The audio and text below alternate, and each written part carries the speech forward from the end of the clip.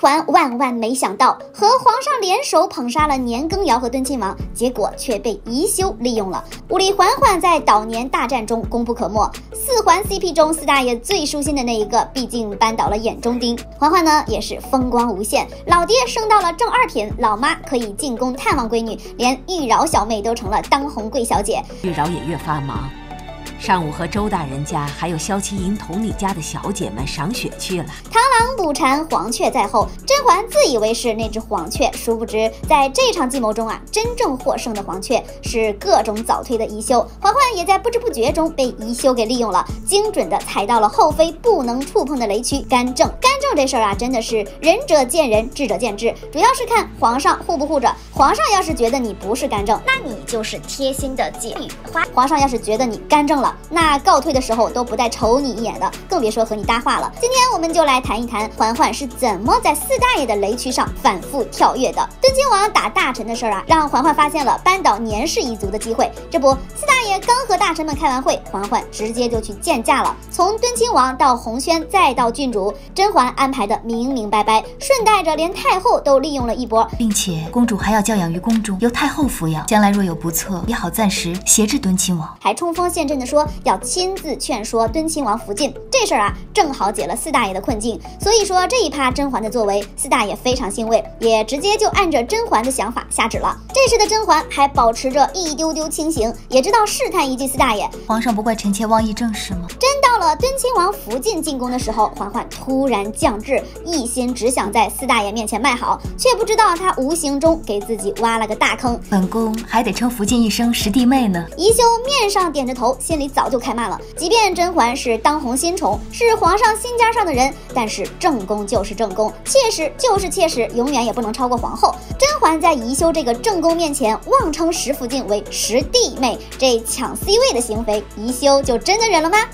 是的，他还真忍了。宜修把四大爷的旨意给石福晋讲了一通，一转身就痛快的溜了。宜修痛快的让出了 C 位，他等的就是甄嬛自掘坟墓。宜修很清楚，现在的首要任务是什么？是帮着皇上把敦亲王一家摁住。一旦事儿没办成，再让四大爷知道是他搞鬼了，宜修很可能会被四大爷迁怒。所以他没在这节骨眼上坏了甄嬛的事儿。第二次嬛嬛插嘴干政的时候，宜修更是直接退出了群聊。四大爷为老实请封的奏折生了老大的气，吓得苏菲都不知道怎么办了，直接就接了甄嬛过来。火急火燎跑来的宜修肯定也是要劝皇上别生气的，但一听甄嬛在里面，宜修当场退出了群聊，让四环 CP 独自美丽。难道宜修真的不打算和甄嬛争了吗？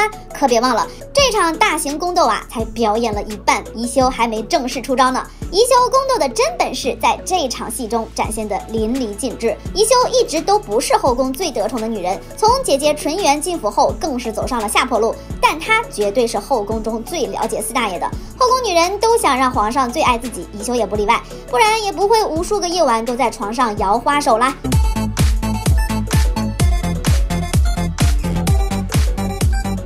宜修却清楚地知道自己老公并不是一个恋爱脑，而是专心搞事业的胤禛。当下甄嬛所做的事儿都是为了朝政，宜修这个时候坏她的事儿，就是在坏皇上的事儿。看清楚了这一点的宜修，直接痛痛快快地退出了如何搞垮年羹尧敦亲王的群聊。宜修退群了，也就直接避免了在四大爷面前和甄嬛正面刚的局面。这个时候四大爷可是个巨型炸药包啊，宜修可不敢随意点炮。甄嬛沉浸在热恋中，完全不知道自己已经被宜修利用了。皇上高兴了就多跟他说几句，不高兴他就是干政。第一次干政安排了敦亲王家人的时候，嬛嬛还得到了四大爷的肯定。等第二次的时候，知道四大爷生气了，嬛嬛跟苏菲打听了一下发生什么事儿了。有了第一次的立功，这时的嬛嬛完全把自己当成了皇上的解忧果，所以插起手来也越发的理直气壮了，连大臣的奏折都看上了。甄嬛一系列的干政操作呀，相当于直接把自己的后背露出来给宜修打。宜修当然也不会放过这个大好机会，为了防止甄氏集团上市且继续做强做大，宜修使出了一篮子的手段。第一步就是让安小鸟去挑拨环美姐妹，你最好的妹妹已经求着皇上把华妃复位了，而是婉嫔娘娘劝皇上复位华妃。环美姐妹的感情还是很牢固的，这时候就需要太后再来添一把柴了。太后之所以能被宜修所用，是嬛嬛这次结结实实的触碰到了太后的雷区，干政都有了超过当年华妃的劲头了，更是要把自己的娘家人宜修踩在脚下了，太后也就忍无可忍，不打算再忍甄嬛了。你好大的胆子，竟敢以妃嫔之身干预朝政！太后是上届的宫斗冠军，再加上天子老娘，她管的这些事儿是名正言顺，而且还不怕得罪四大爷。宜修这期局啊，可以说是稳赢。既然婉嫔在了，皇上自然不需要本宫了，去太后那里吧。这不，梅姐姐被气出了表情包，环梅姐妹就这样被拆散了。可宜修的高明之处还不止这些。《甄嬛传》的上半部，宜修的真正高明之处，你发现了吗？让安陵容夺宠，挑拨环梅姐妹，这些小打小闹并不足以让四大爷厌弃甄嬛。而宜修的这一场空白剧本杀，稳坐上半部宫斗冠军的宝座。玩剧本杀不怕是凶手，不怕是小白，最怕的就是拿到失忆本。而宜修在《四环吵架记》电影版中，就仿佛拿到了失忆本的玩家。他之后的一系列操作，妥妥的让他成了胜利玩家。为了让年羹尧和敦亲王放松警惕，四大爷当着一众妃子的面把甄嬛给骂了一通。这事儿别的妃子看的那是心惊肉跳，宜修却越看越觉得有蹊跷，还派去了小鸟安陵容去打探消息。事出蹊跷，本宫总觉得你陪着婉嫔会好些。不论皇上和甄嬛是不是有阴谋，这事儿对宜修都是有利的。嬛嬛和四大爷都知道了安陵容的忠心和诚心，小鸟也就硬生生的挤进了剧本杀重要角色的名单中。大家别忘了，这场患难与共的大戏本来该梅姐姐当女二的，但之前对环梅的挑拨离间，让安陵容钻了空子。鸟妃的这次出场表演对安琪拉集团实在是物超所值，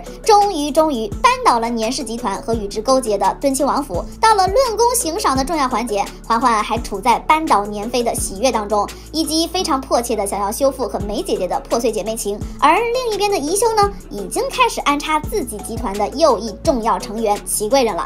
一场更大的宫斗阴谋在悄无声息中逐渐逼近了甄嬛。好啦，本期视频先到这里，我们下期接着讲。关注冷婶儿，每天分享你不知道的后宫趣事。